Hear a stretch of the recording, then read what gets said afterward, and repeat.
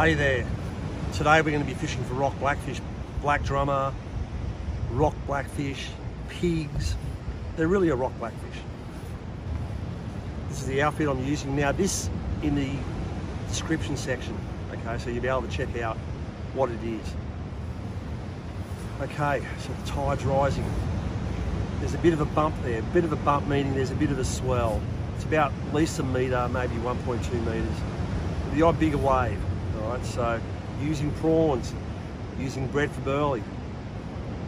Right, king prawns, banana prawns, or endeavour prawns. Endeavour is also known as a blue tail prawn. Light sink is running straight to the hook. A 1/0 or a 2/0, two extra strong. Make sure they're a strong hook. This is like a 10 kilo outfit. Basically, this is your 20 pound outfit. So it's like a medium size outfit for rock blackfish. Can't wait to show you today's catch. Hopefully we're going to be doing well. So bread for burley. I've got some dry bread here. You can dry it yourself, or you can just buy some cheap loaves of bread. Add what you need, soak the bread.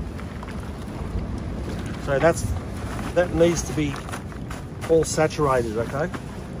For a few minutes at least, because it's dry. With the fresh bread, saturate it for about, till it's soggy, for at least half a minute or a minute. Don't mulch it up, otherwise you'll get hard chunks in there.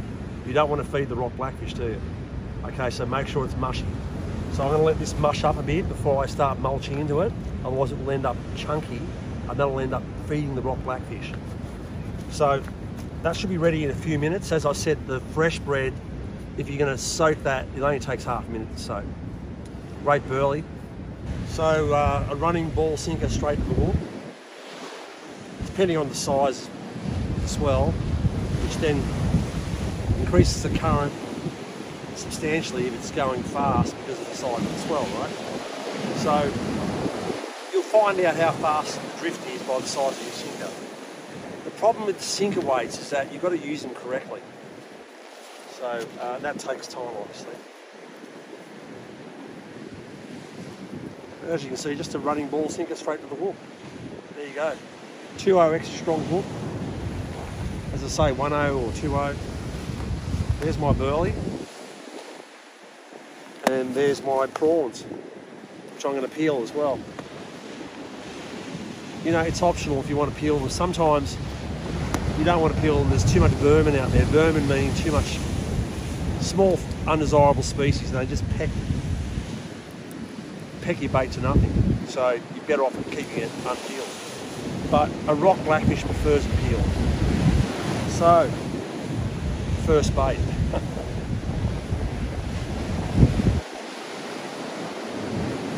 Hoping on a bag of tasty drummer today. See you out there. Quite a punchy swell out there, you can see. Coming from the southeast. It's well over a metre. It maybe missed 1.5 metre sets. Back out there.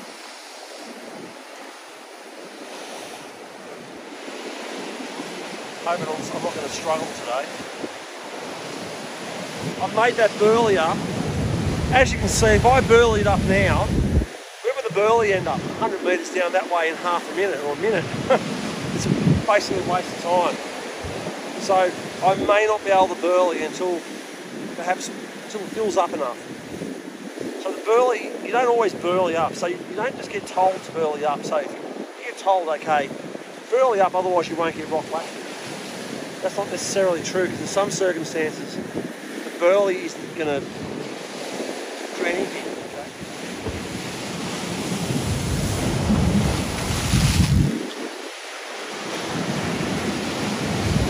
Bugger, I just had a good load up then, and I was backing off from the wave that was coming that way, and my rod loaded up and I missed it.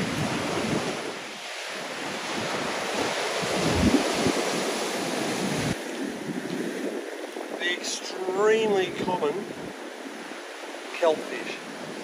Expect to catch plenty of those.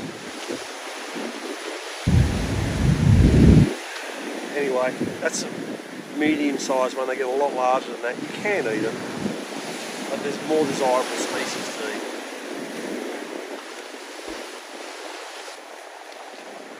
becoming a little bit of a problem. You've got the wind coming one way, you've got the swell going the other way, and a strong current going the opposite way of the wind, which can make it quite difficult.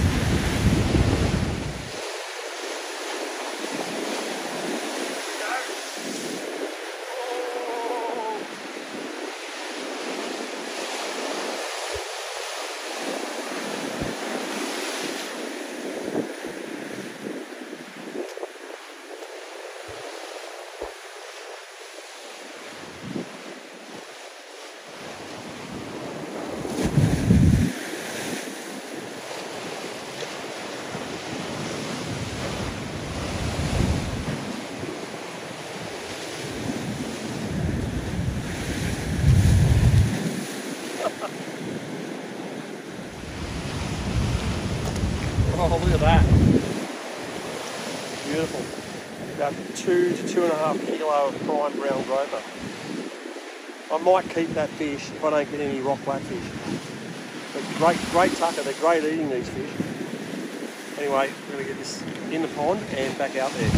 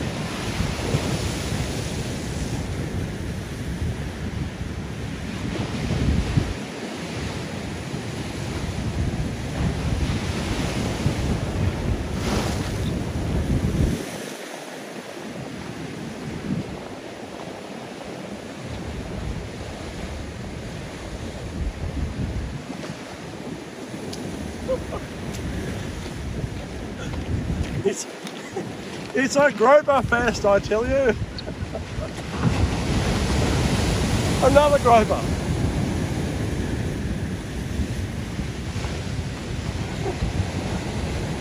Oh man. Probably on 1.2 kilo, I guess. Maybe a bit more. Geez, I'll tell you what, it reefed me up as well. Had me around a ledge. Feel that line rubbing. Oh well, I'm gonna release this one.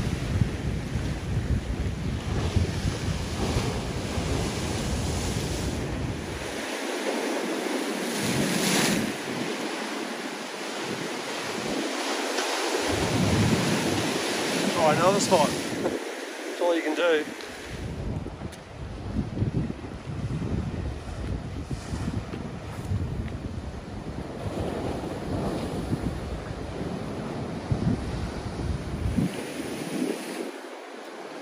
Very close to getting a snag, man. I felt it started, what I was saying is I'm very close to getting a snag. I felt it catching on the ledge and I wound it into fore. It got locked into the ledge. So it pays to understand that. Often when the wave goes past, your rod tip bends over, the person strikes and they think it's a fish. And you weren't getting a bite, it was the actual hook getting caught on the ledge, the wave going past, throwing your line, bending your tip over, making you think it's a bite, but it's not a bite.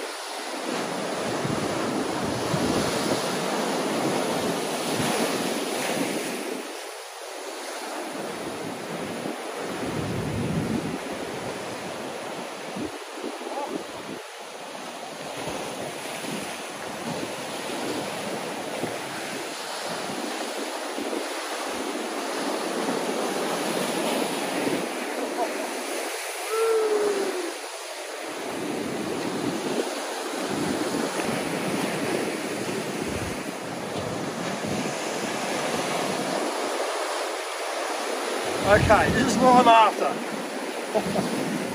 Let's get over here.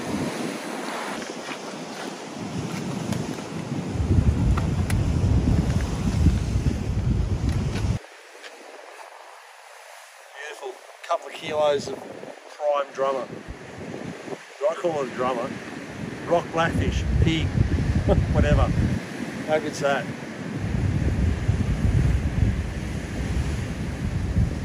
Finally. It took a lot of effort, but finally it's happened. Actually, it's well over 2 kilos. I'll measure it up later. Check it out.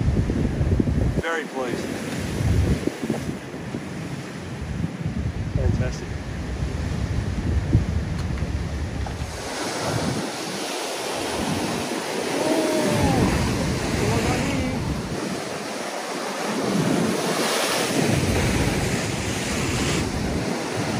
Okay, so this is the male.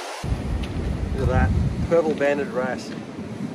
It's actually really a crimson banded wrasse. There's no band on it. Probably when they're inbreeding, they get like a purple band going across there, like a crimson band. Look at those beautiful fins, the oranges, and you can barely see that blue on top as well. Gorgeous fish. Anyway, the other one I showed you was female. This is the male. The male's got to look hot, otherwise you ain't going to get a female. So, great on the plate too, by the way. Beautiful fish on the plate. I want to release this fish, but I've already got a great feed, so why keep it? Anyway, crimson banded wrasse. Beautiful fish.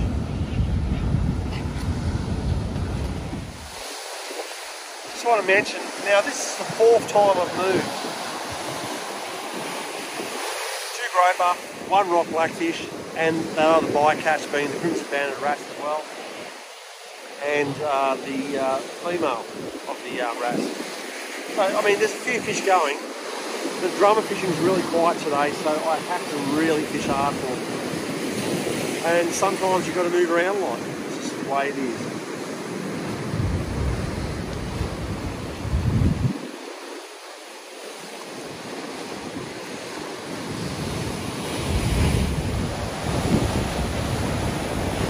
Big waves coming in. It's quite hard to fish. So as I'm fishing, in the back of my mind, I'm thinking about those crows. You know what crows do? They'll peck the eyes out of your fish. You think, well, how would they peck the eyes out of a live fish like that? What they do is they scare them from one side of the pond to the other, and they flip over to the shallows. And then when they're in the shallows, or in literally no water, they'll just slowly peck their eyes out.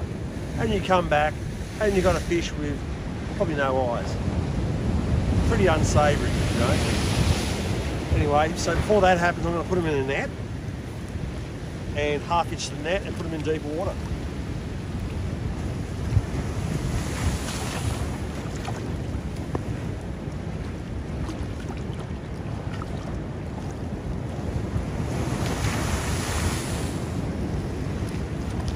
By the way, double half hitch, 1 half hitch, 2 half hitches, and it won't come undone. So I'm going to go and put these fish over here.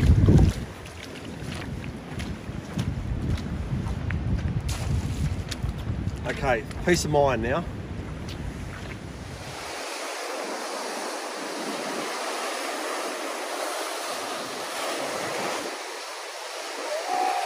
Oh, yes!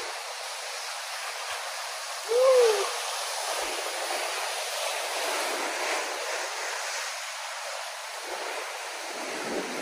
Oh, yes.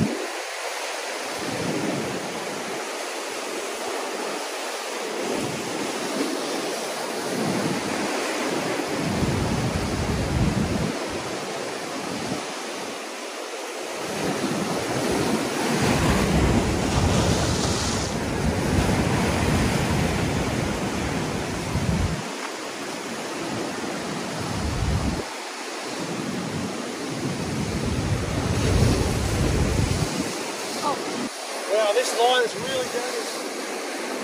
It had me over that edge, and I can feel the line really rubbing. So I don't want to risk lifting this fish up. Hey, this pig went, oh, that was just turbocharged.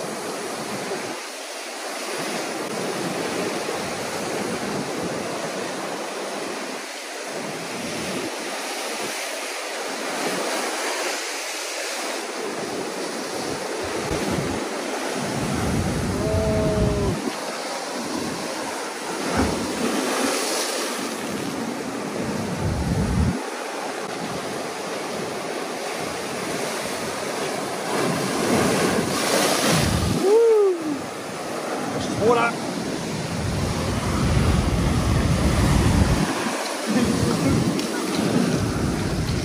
Whoa.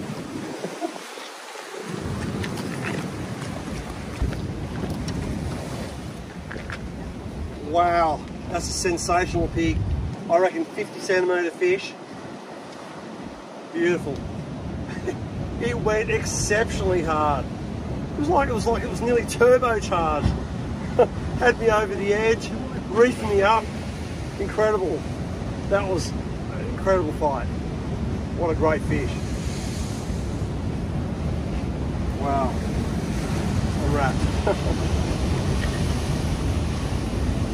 Okay, so I'm so eager to measure up this fish. Feel alive? Yeah, I feel alive. No doubt about that. That bang on 50 centimetres. Okay, I've got them a lot bigger than that, but still, you know, you've got to love that. That's easily 2.5 kilo of prime rock blackfish. What a superb fish. That is fantastic. Woo! After that fish, you've got to check your line. I felt that line really rubbing on the edge. And it's not too bad. There's a bit of damage in the first metre or so. I'll chop that off. At the end of the day, you wouldn't climb down a frayed rope, would you? Down a cliff. So why would you fish with damaged line that's bound to snap on a quality fish? Because it's only the quality fish you're going to lose. Not the tiddlers.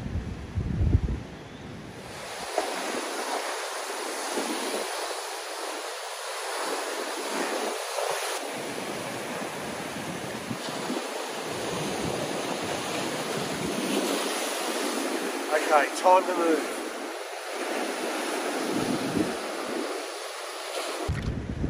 Okay, so I'm running out of time. Probably about half an hour left of the outing. It's going to be dark, so, and you're not going to fish after dark with this sort of stuff. It's just way too dangerous. Anyway, look, I've got to feed. I'm pretty pleased, but I wouldn't mind maybe 1 or 2 more pigs. Oh, not to mention spot number 5. Here we go. You know, most outings you probably wouldn't move to more than 1 or 2 spots, but today you really got to work hard for your fish. Quite a big swell. It's not too bad here, but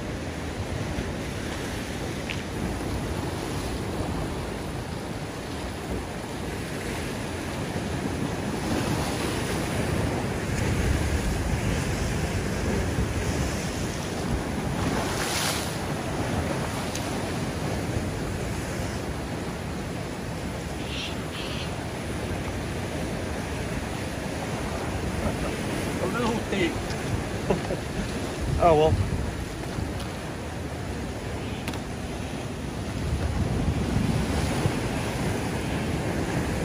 It's legal. It's 30 centimetres, but I'm going to release it.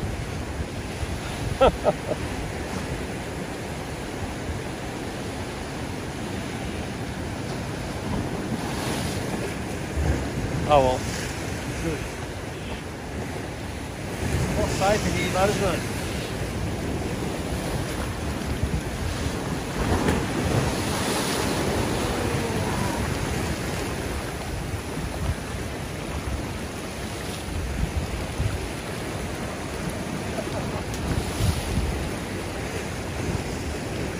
There you go, another little pig.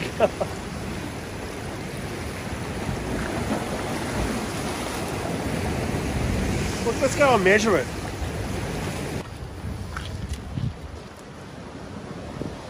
There you go. That is a legal drummer rock blackfish, 30 centimetres. So it's about the same size as the one I released before. There you go, 30 centimetres. But that's going to be returned. Good looking little fish, aren't they? Geez, they pull hard, even that size. Oh, well, it's a tough outing. I just wanted to show you reality fishing.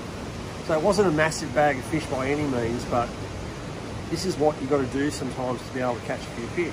Anyway, it was a lot of fun, it was challenging, made you really think hard as well. So if you want to watch more videos like this, please share, like and subscribe. Love to see you again.